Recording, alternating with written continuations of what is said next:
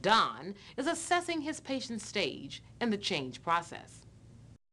Senora Sanchez, when I read a statement that best describes you, let me know. I'm not ready to quit smoking yet. I'll be ready to quit smoking soon. I'm ready to quit smoking now. I recently quit smoking. I used to smoke, but I quit 6 months ago. I did quit, but now I've gone back to smoking. The last one, I had quit smoking, but I start all over again. It is hard to quit, especially because nicotine is so addictive. Many women try and quit a few times before they stop smoking for good, so I encourage you to try quitting again. Senora Sanchez, do you know why you went back to smoking? We moved, and then, I got all stressed out again. Well, when you quit earlier, did you make a list of things you could do instead of smoking when you felt stressed? Not really. Well, what worked for you when you quit before? Well, Let's see how effective counseling can be used in more difficult situations. Refer to the counseling guide for more in-depth coverage on challenging situations. And I've been thinking about what you said last time about smoking cigarettes, and I'm thinking about switching to chewing tobacco instead. I'm glad that you want to stop smoking, but chewing tobacco isn't any safer than smoking cigarettes. Did you know that you can get gum disease and cancer from chewing tobacco? Your baby will still get nicotine. So it's better for you not to chew or smoke. So let's talk some more about your plans to quit. Well, I've cut back to 5 cigarettes a day, but I do look forward to my cigarette breaks. That's great. I'm glad that you've cut back. Would you consider quitting completely and finding other things to do instead of smoking cigarettes or chewing tobacco during your breaks? Yeah, I think I'll be ready to quit smoking soon, but I'm trying to figure out how I'm going to tell everybody. Do you think your family will be supportive? I'm not sure. My family has been growing tobacco for years, and it paid the bills. And here I am trying to quit smoking. I don't think they'll keep me from quitting, but I'm not sure they'll help either.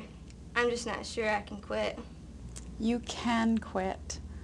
Yeah, but I'd be all alone. Well, let's think of some friends who can support you when you're trying to stop smoking.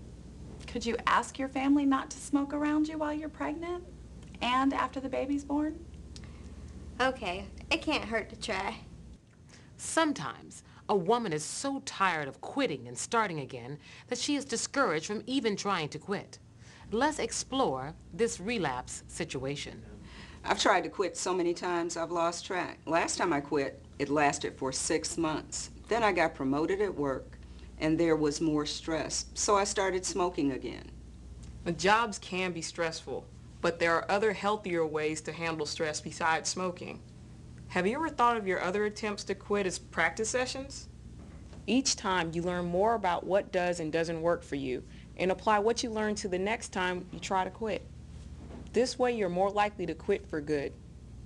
I just thought I was too hooked to quit. Quitting can be difficult and nicotine is a powerful drug, but you've quit before. We just need to figure out what works best for you. Have you tried to plan out when you would quit and what you would do instead of smoking? Yes, but what if I fail again?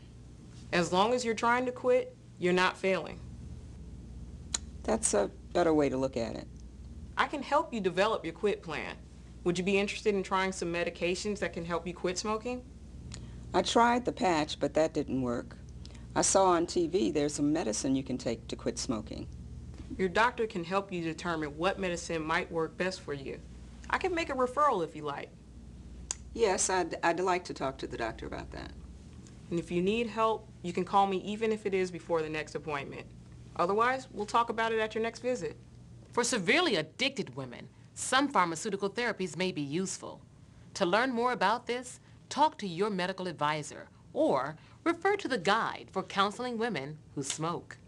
To promote continuity when counseling patients, be sure to record your counseling sessions in your patient's chart. Include patient stage of change, actions that the patient has taken to quit or cut down, such as their quit date, what support systems they have in place, their plan for handling cravings, etc. Recommended follow-up at the next visit. In this video, some counselors provided information about the North Carolina Tobacco Use Quit Line. Remember, the Quit Line can be used to supplement the face-to-face counseling that you do with your patients, not to replace it. For information about the North Carolina Quit Line, refer to the Video User's Guide, the counseling guide for women who smoke, or call the Quit Line at 1-800-QUIT-NOW or 1-800-784-8669. We hope the techniques modeled in this video are helpful to you as you counsel women who smoke or use tobacco products. These examples reflect situations faced by healthcare providers like you. Practicing what you've seen in this video can help you improve your counseling skills and can significantly improve your patient's chances of quitting smoking for good. For information about how to order this video or who to contact for smoking cessation training using a guide for counseling women who smoke, contact the North Carolina Division of Public Health, Women's and Children's Health Section, Women's Health Branch, 919-707-5700.